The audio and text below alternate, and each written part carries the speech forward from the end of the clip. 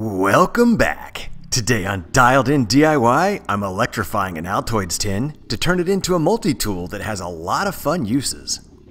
I built one of these a couple years back and I've been finding a lot more ways to use it ever since, as a fire starter, a remote igniter, a power supply, and so much more. You can see in the inset pictures the materials you're going to need, and I'm going to be describing these as I go along through the build, but a more complete list is in the description below. Today, I'm repeating the build that you see here that I made a couple years back. I do want to advise, this is a fire hazard, so make sure you have the appropriate precautions ready. Step 1 is to mark some holes that we're going to drill. The first 2 in the lid are for switches that we're going to add, and then I'm going to put 2 more on the side, on the inside part, for a couple of electrodes that we're going to add later as well. The small push button is going about 1/4 of an inch from one end, and the other larger rocker switch is going to go as far back as I can push it to the other end of the lid. Start your holes for the electrodes. I do find that some kind of a punch, like a screw, a nail, or something like that, makes it much easier to get started, and then you can go back and drill out the size exactly as you need. To get the holes the size you need them, you can grind them out, cut them out, or drill them out using a graduated drill bit like I'm doing here. The key is to go slow as you expand the hole and test for fit. You don't want to over drill the hole, you want things to fit snug. Once you're satisfied with the size of the holes that you've made, you want to go back and either sand them off, grind them off, or just in general get rid of any burrs that can be sharp. You want to be careful so that you don't get cut as you continue with this build. The next thing you're going to need for this project are a couple of plastic pens that have screw-off removable tips. You're going to see we're going to come back down the end of the body a little bit just below the tip and cut it off with the hacksaw. Particular pens that I'm using happen to have a grip on them, which don't add any extra function. I just like the way they look. Once I have them cut off, I go back down and sand off any rough edges until I get them nice and smooth and give them a nice clean look. Anytime you're cutting or sanding on plastics, you're going to end up with some debris left over on the inside, and we do want to go back and clean that out before we continue.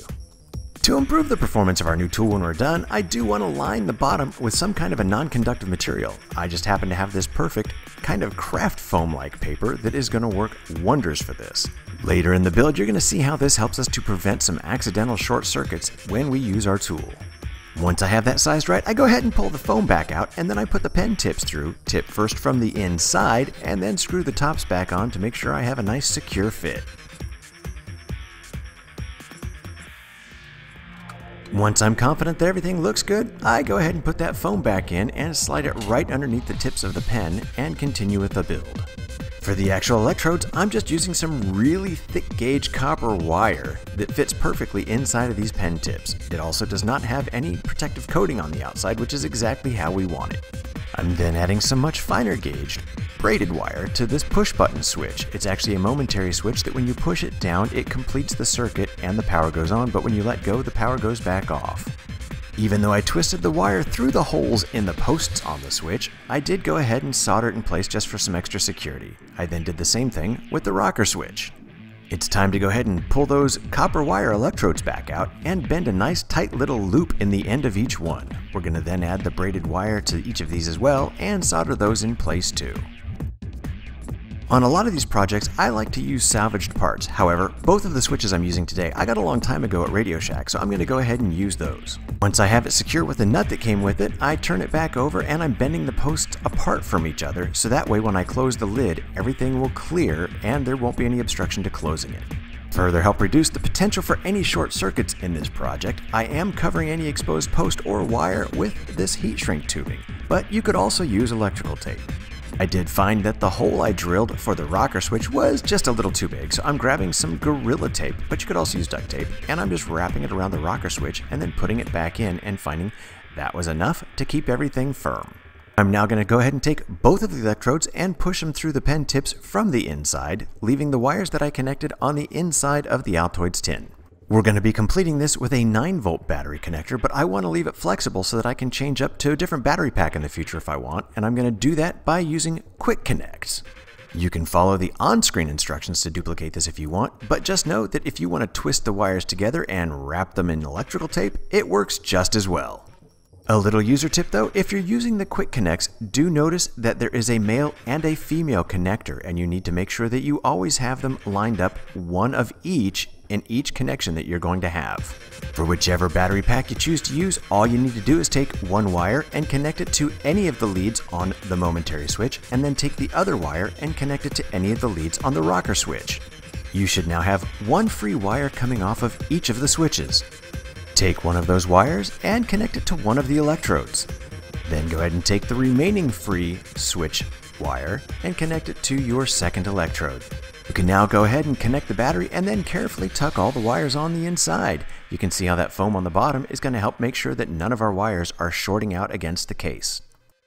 Now that the build is done, let's have some fun. Get to a fire-safe location and grab some fine or extra fine steel wool. Put it down, attach the electrodes to it, and push your button, and it sparks up and is really cool looking. Oh, and an important thing to note is depending upon where you live and what your skill levels happen to be, this is a part where it's important to have some good, responsible supervision ready. Ready to add some more functionality? It's easy to do. Just grab a couple of these alligator clips and put them on your electrodes. These happen to have screws that help you to tighten them down and remove them later when you want to. You can now use this for the very reason I designed it to begin with, as a remote ignition system for something like model rockets. You can just connect some wires, and you also have a perfect little battery pack that's switched. In fact, if you leave the Momentary switch off, it works even easier for that purpose. Grab some foil gum wrappers, and you also have a perfect little fire starter. Hold it under some tinder or other flammable material before you press the button, and you're good to go. The reason this works is because you've created a little bit of an hour-shaped design in the foil. The foil short circuits, and then the paper begins to burn once the foil gets hot. But wait, there's more! You can do the same thing with a little bit of the steel wool. You would be amazed at how many times you can repeat this with just one steel wool pad. But if that's not flashy enough for you, grab a wad of the steel wool and spark it up with your electrodes. It's a rather fun and fascinating thing to watch. But please just don't think I'm playing here, there's actually some other benefits for doing this as well. With just a little bit of a breeze or blowing, you can get it glowing really hot, which is great for starting a fire in damp conditions. If your conditions require a little extra help, you can put a few drops of fuel underneath it, spark it up, and then blow on it a little bit, and it will flame up for you. If you're looking to get a little bit more of a coal effect, all you have to do is pack the steel wool a little bit tighter and repeat the same process, but without the fuel. And when you're done and the steel wool is cooled off, save the dust that you find underneath it. It's good for some other projects or just having some fun. But hey, I think that's a topic for a future video. Hey, thank you for stopping by Dialed In DIY today. I really do appreciate you taking the time to watch my video. If you enjoyed it, please let me know with a thumbs up. And if you have the opportunity, go ahead and subscribe while you're here too. Want to see more like this? Check out some of my playlists and come on back, because believe me, I've got plenty of Dialed In DIY videos yet to come.